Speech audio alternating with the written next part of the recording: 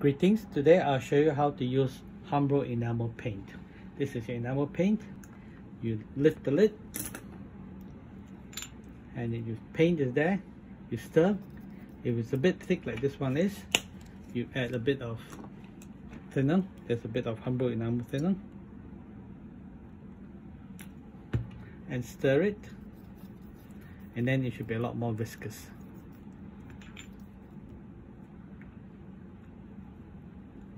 And then to apply the paint, you just take it off, paint in one direction of the model. So like this is my sidewinder, I just paint one direction. The base below I was painting.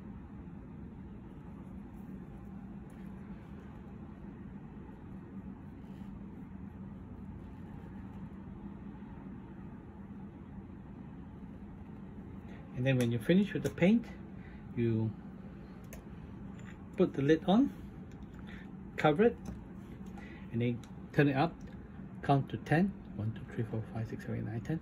And that should seal it so they should dry a lot slower. Thank you.